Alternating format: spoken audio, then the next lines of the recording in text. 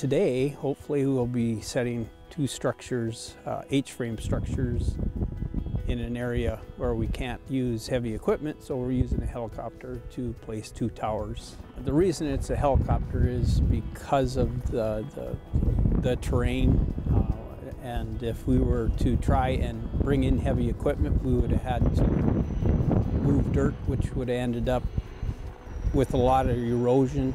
Placing it with the helicopter is just the only way you could do this in a I guess, safe manner.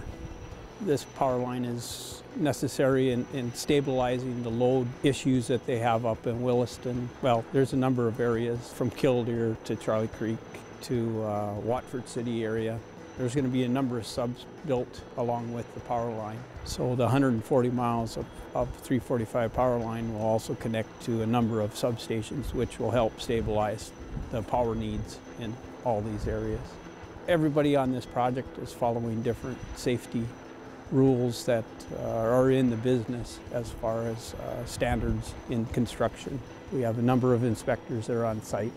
So there's a daily talk back and forth on safety concerns and operation and processes. So today went very well.